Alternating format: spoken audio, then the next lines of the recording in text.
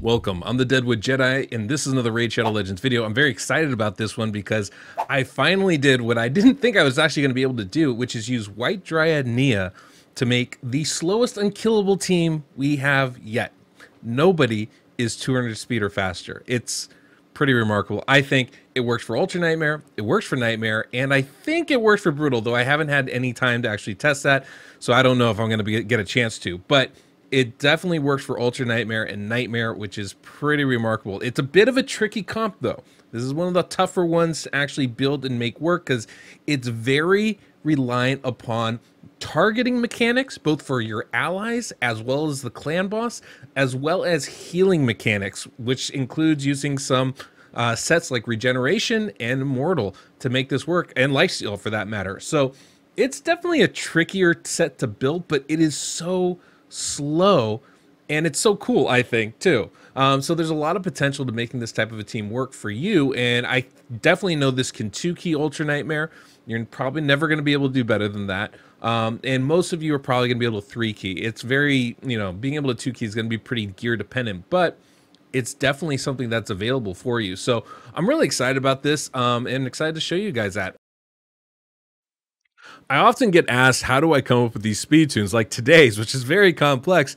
And I think it all comes back to my old modding experience, actually, where I would play whatever game, whether it's Baldur's Gate back in the day or Civilization or even Europa Universalis. I would take these games and modify them a little bit so my civilization or my country or my champion would be just a little bit more personal for me. And I had a lot of fun doing that. And that's what I did with my raid team. I wanted it to be just a little bit more personal. I wanted my clan boss team to work a little bit better, so I made the calculator. Unfortunately, I kind of hit a wall there. I didn't have the know-how to make it a full-blown program I could put on a website like I have right now on my own. I had to get some outside help for that. If I knew then what I know now, I would have known that a program like today's sponsor, Southern New Hampshire University, could have been monumental in me understanding exactly what I was doing and being able to do it on my own. Their game development program is going to enable you to do that very same thing. The SNHU program teaches you how to make games, whether we're talking about game experiences through realistic and dynamic gameplay or game AI, game physics, 2D, 3D graphics, interface. All that stuff's going to be taught there. You'll learn the programming languages like C++ or Java, as well as 3D modeling and texturing with different game art softwares. You also learn how to research, develop, and maybe even contribute to the advances in this industry, which I think is really cool to be able to do. I mean, all the courses are taught by real-world experts with real-world experience, so you're learning from professionals themselves on how to go about doing this. So if this interests you, go ahead and use the link that I'm providing. It'll be in the pinned comment description of this video and get more information about becoming a programmer. It's so funny that I'm doing this promotion right now because I was just at a Christmas party talking to an old restaurant friend of mine I hadn't seen since the pandemic started. And I was telling her how much, I took this leap of faith and content creation has really changed my life as a career. And she was telling me how she kind of did the same thing and became a programmer and how good that's been for her life. And so if you guys are looking to make that kind of a change, take a leap of faith, or maybe just play video games or try to seize a dream of yours, I really recommend clicking on that link and checking out the game development program over at Southern New Hampshire University. Let's take a moment and talk about the skills that are needed to make this work, because it is a complex build. Now, not only do we have a lot of regen sets, we have immortal sets, we have lifesteal sets. Healing is going to be crucial, and it really comes down to the skill, getting the stun to go right. So I want to point out some of the skills, and as we go into some of these runs, I'll explain a little bit of what's going on here. But on Godseeker Neri, this A1 skill heals the ally with the lowest HP by 5% of their max HP. That's really, really important to know. Now, hopefully, Maneater is going to be the lowest HP in this comp the whole time, but we need to account for that extra 5% HP that he's getting. So that is important. Now, this does not heal Godseeker Neri. That is important to kind of keep in mind as we're going through this, but that's an important skill. Godseeker's A2 is a big heal skill. This is one of the reasons why we're turning this off. We don't want that extra healing. The A3 is this Rise of Glory, revives a dead ally with 50% HP and 50% turn meter. That's also really important because whenever we're reviving Maneater or we're using Godseeker's skills, we need to know what's happening here because we need to cool down the appropriate champion. It's not always going to be Godseeker or Neri. In this case, though, when she uses Rise to Glory, we need that cooldown because this is on a 4-turn cooldown. They're all going on a 1-1 ratio.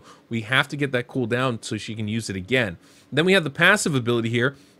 Now, it, one, increases the amount of healing allies receive. It's great.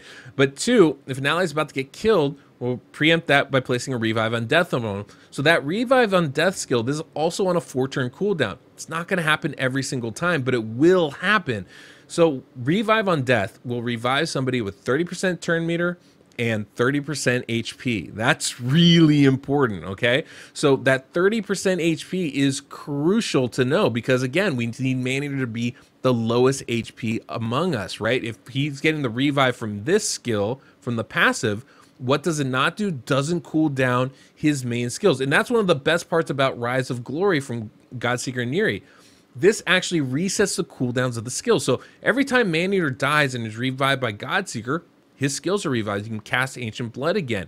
Well, if the passive is what's reviving him and not this skill, that doesn't happen. That's when we need White Dryad Nia to cool down Man-Eater instead of Godseeker and Neri. So this is kind of a really tricky, we're threading the needle here on our HP. Basically, we need Godseeker and Neri to have more than 30% HP. So when the revive, the passive goes off, she's not getting the cooldown, it's going to Man-Eater, but she needs to have less than 50% HP.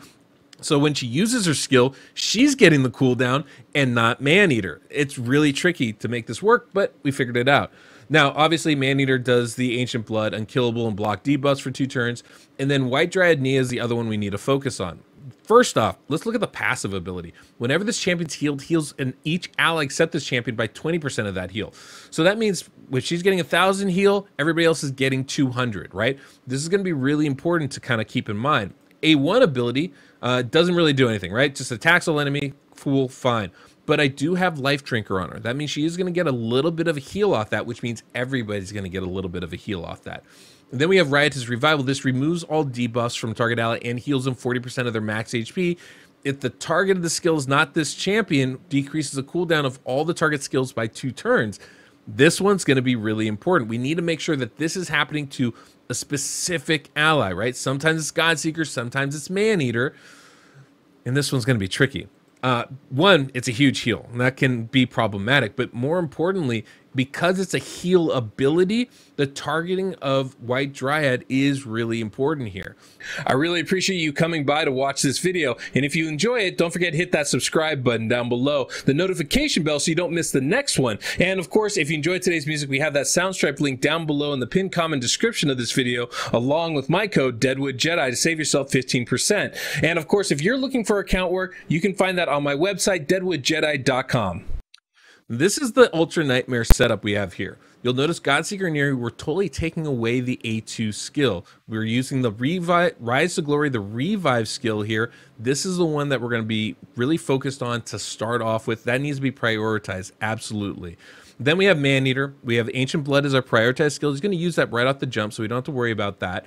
And then White Dryad Nia, we're actually going to open with the A1. We want to turn off that A3. That's always important. We don't want ally protection out here. And then the Riotous Revival is going to be a prioritized skill. We are going to have to interrupt the run to get an extra A1 skill in there, but after that, it is going to be pretty much full auto on Ultra Nightmare.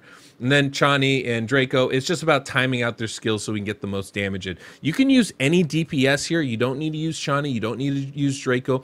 There's one caveat. You cannot, absolutely cannot use somebody that is weak affinity. If the stun goes to anybody besides Man-Eater, it's bad news for this run. So you absolutely want to have people that are strong affinity or neutral affinity only for this team.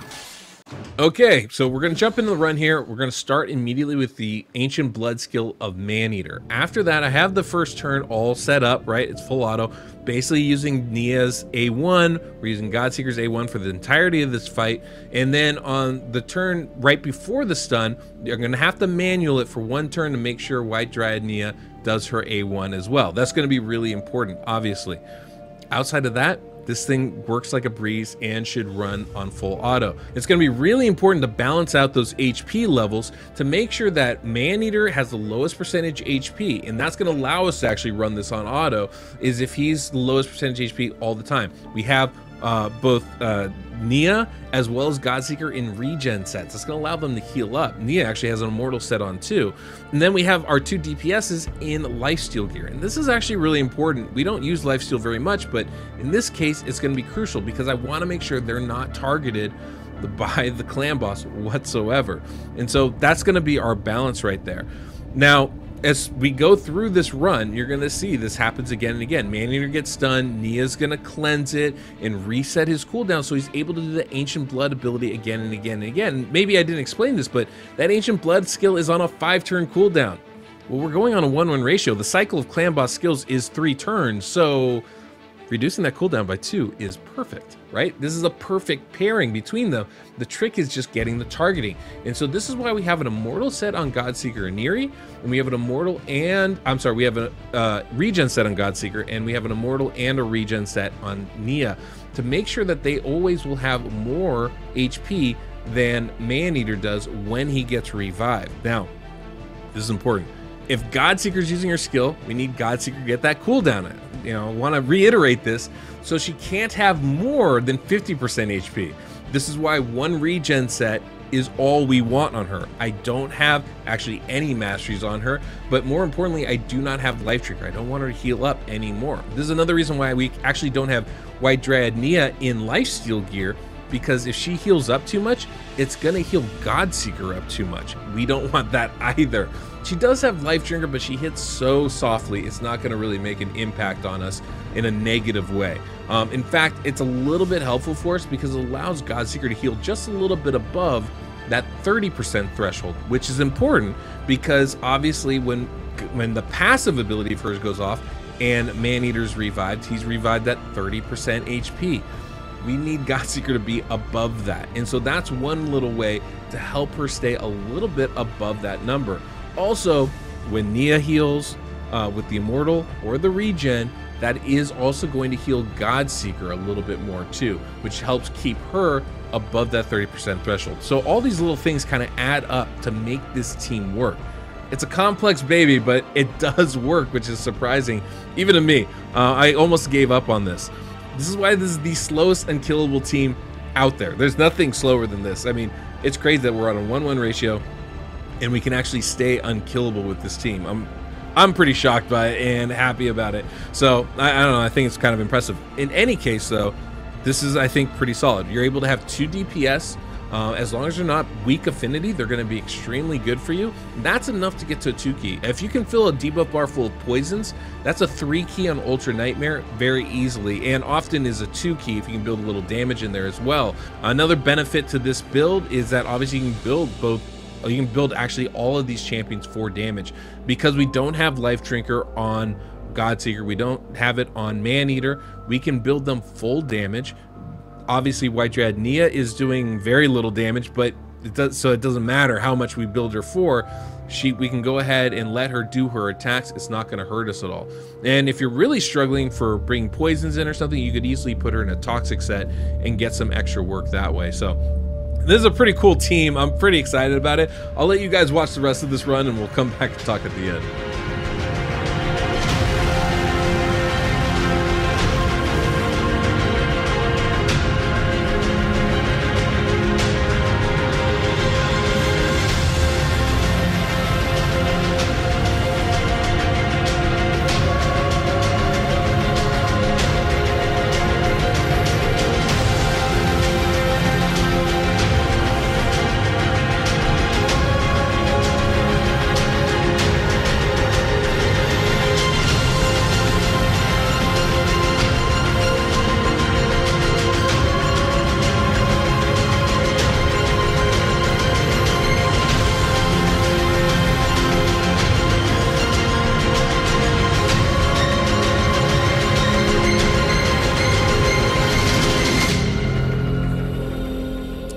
So as you can see, we were able to 2-key Ultra Nightmare. Now, one thing, I don't have any masteries on Godseeker Neri. That's easily another 4 or 5 million, easily, that we would be adding to this. And Godseeker Neri can hit. So there's a lot we could still do with this team.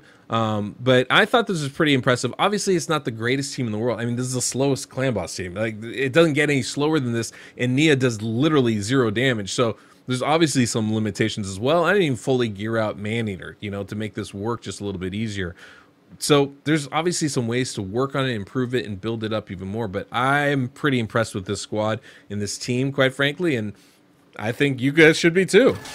So let's take a moment and talk about the champions here and how I built them and, why I did the way I did. I'm not going to go too in depth on the stats. You guys can see those, but there are a couple of things that you need to keep in mind when you're building this team. One, everybody needs to be at least 179 speed or faster, right?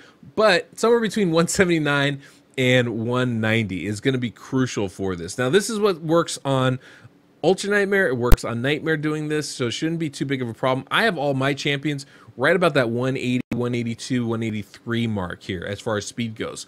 Another thing to keep in mind, Godseeker Neri needs to go fastest and first. White Dread Nia needs to go second. As long as you have that order, you should be in really good shape. And then Maneater does need to be at 192 speed, right? That's going to be pretty specific. It has to be faster than 191, and you don't want them too fast because you want them to go last in the comp every time. So I think 192 is really the sweet spot there. You could probably get away with a little bit faster, 193 or something like that, but it's pretty close to that, right? That's really where we want to be with this. As far as everybody else, I'm just building them for damage. Yeah, so you can get Maneater, I think, all the way up to like 197, I want to say.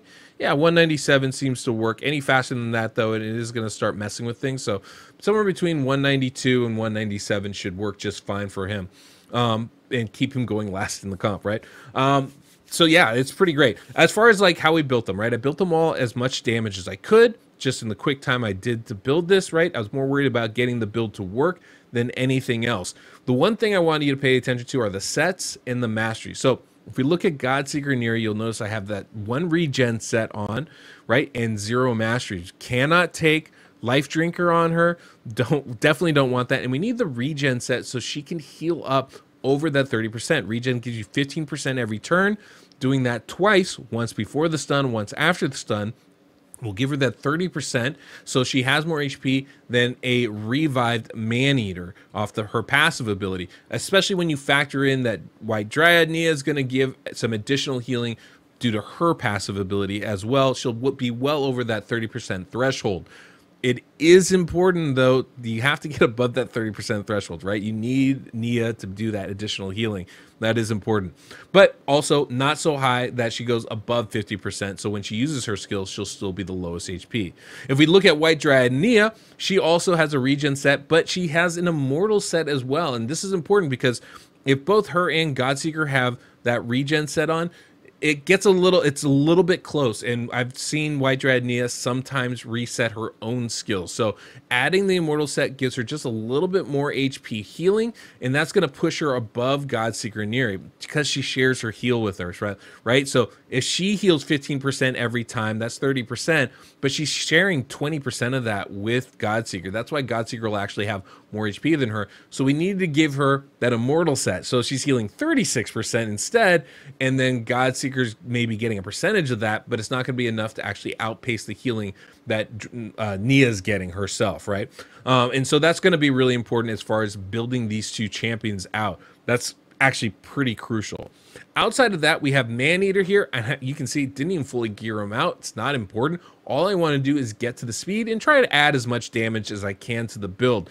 One important thing that will just help a lot with your builds, keep his HP keep his defense as low as you possibly can. By doing that, he'll take more damage early, which will allow you to hit auto a lot sooner, right?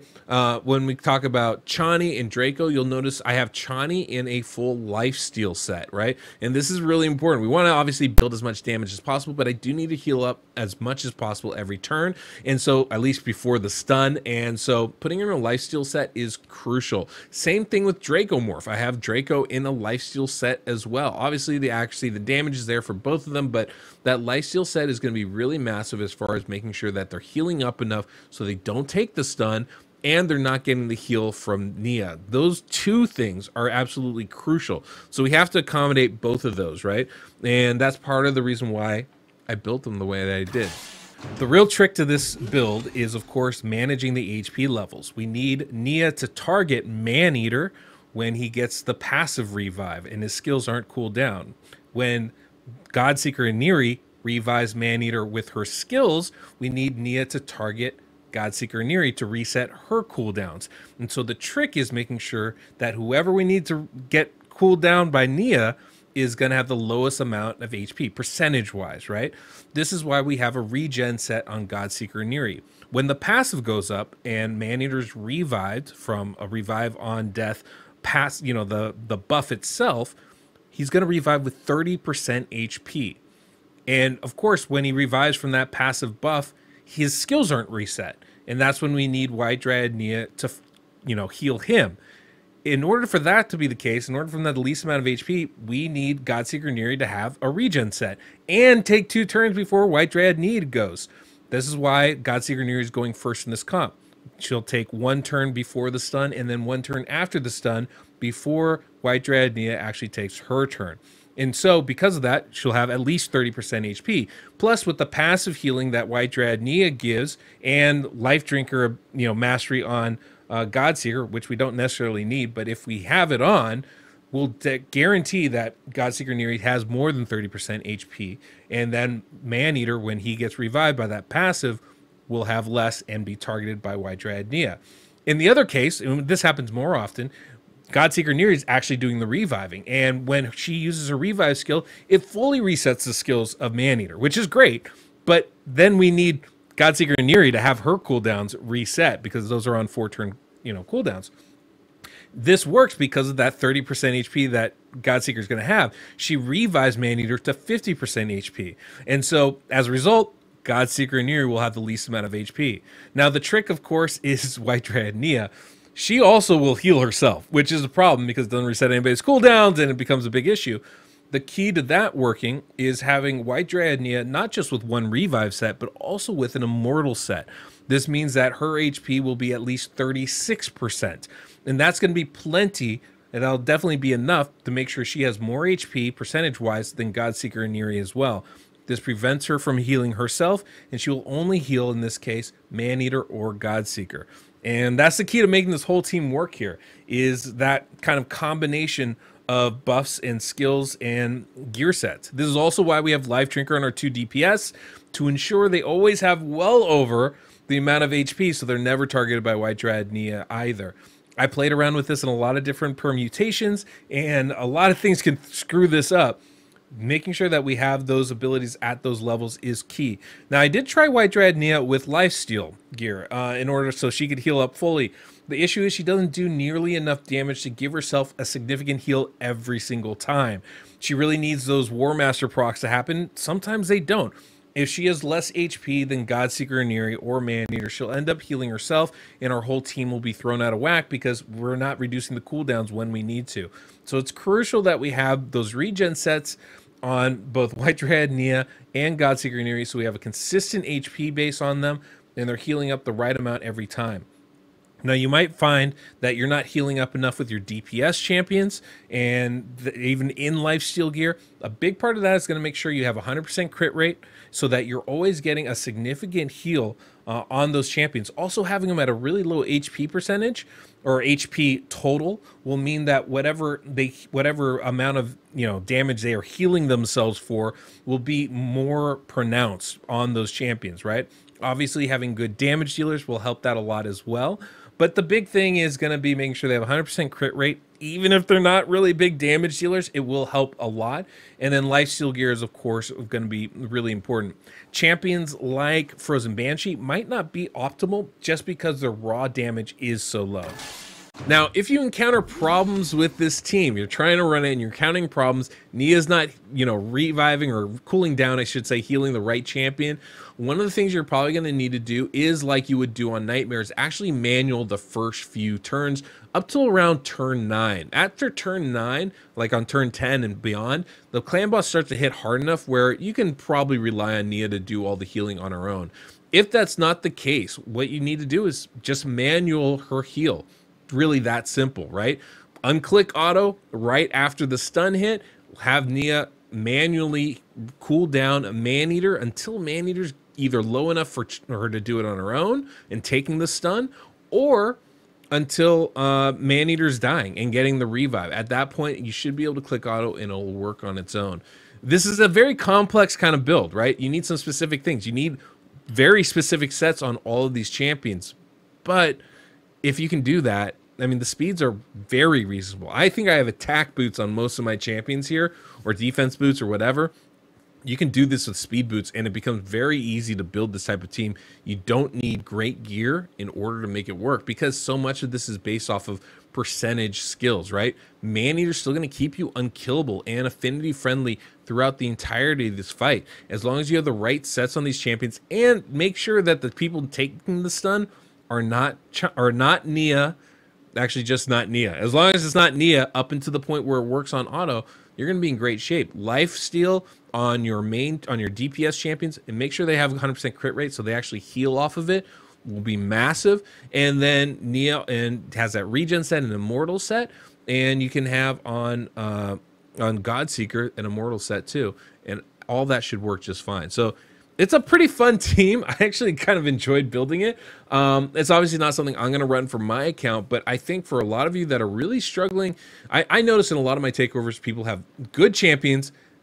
They don't have great gear. More importantly, they don't have great speed in their gear, but they have a wide range of sets. This could be an option for you to build to get to that level where you're starting to at least take down clan boss every day on Ultra Nightmare and Nightmare, right? Maybe it won't be great results right from the start, but being able to build a team really slow can be very helpful for a lot of people. So that's one of the reasons why I wanted to show this. Hopefully this was helpful for you guys. Boy, it took me a long time to figure this one out. So hopefully you guys got some enjoyment out of it. Anyway, guys, thanks so much. Don't forget to subscribe, hit that notification bell. Until next we meet, I'm the Deadwood Jedi.